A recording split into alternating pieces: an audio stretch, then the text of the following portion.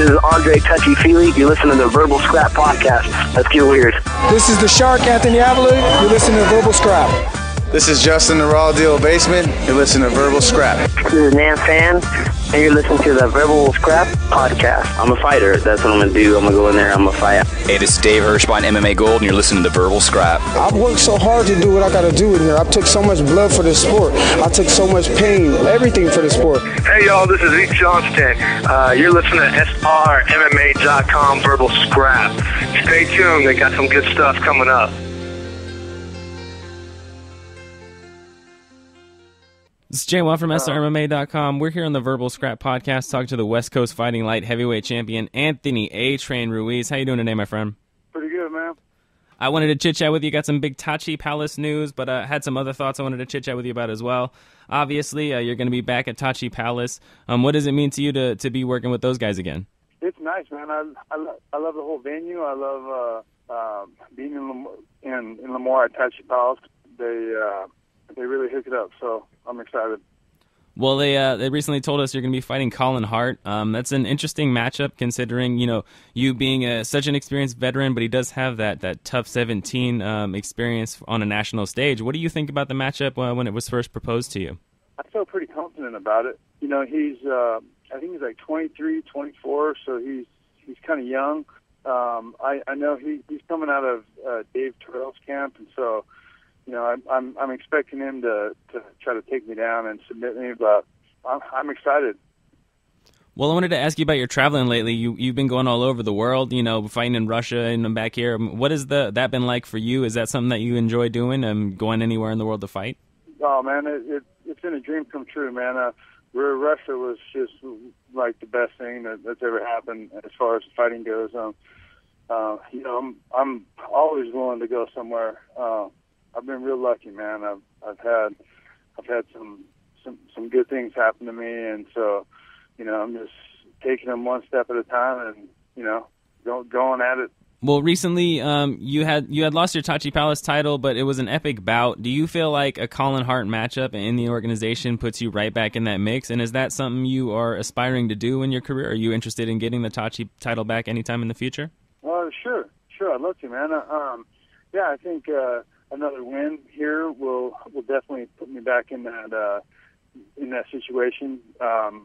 Maybe even two. Angel Deanda is who I lost the belt to, and so it could happen a year from now, or he's also signed on with another organization. The World Series. I'm not sure if he'll still be around, but I would love to have the chance to fight him again, for the belt. Well, this coming matchup against Colin Hart, let's talk a little bit more about him. He's a guy, he's got 3 submission victories, TKO win, but both of his losses have come by decision. So he seems like a guy that you're going to have to take him all the way to the final bell to really pull out a decision. Do you feel like your experience gives you more than anything maybe he's seen in the cage? Do you feel like you'll be able to be a guy to finish it before the judges?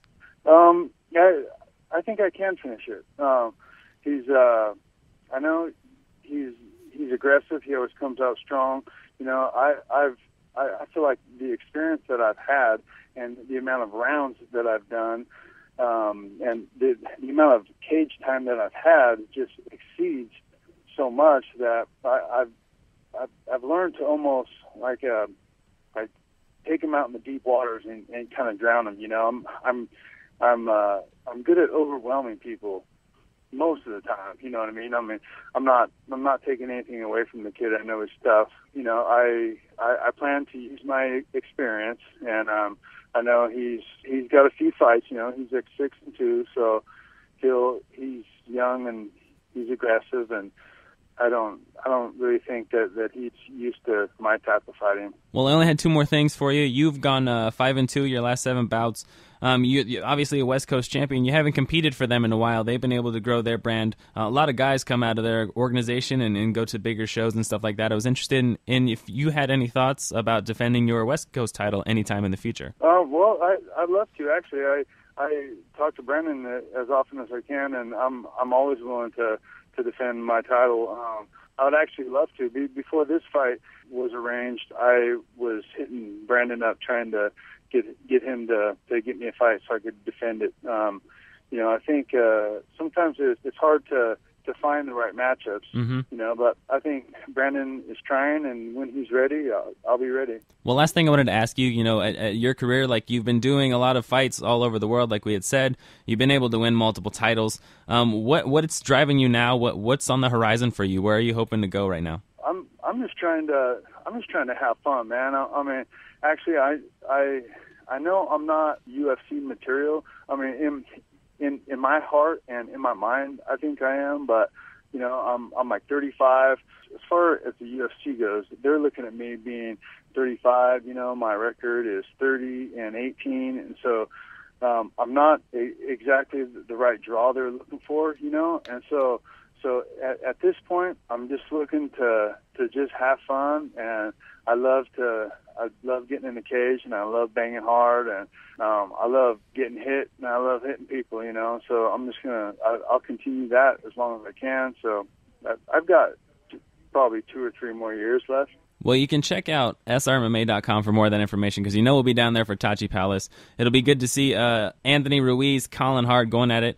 That's going to be an epic matchup in the division for Tachi Palace, and hopefully we'll be able to see you defend that West Coast fighting title sometime down the road. I wanted to give you a chance to give thanks and shout-outs before we let you go. Oh, right on. Yeah, I'd like to give a shout-out to Team Ruiz Fight Management. He's been hooking me up fat 5150 energy drink, and my camp, Dethrone Base Camp in Fresno. If it wasn't for these people, I wouldn't be where I'm at today. Thank you.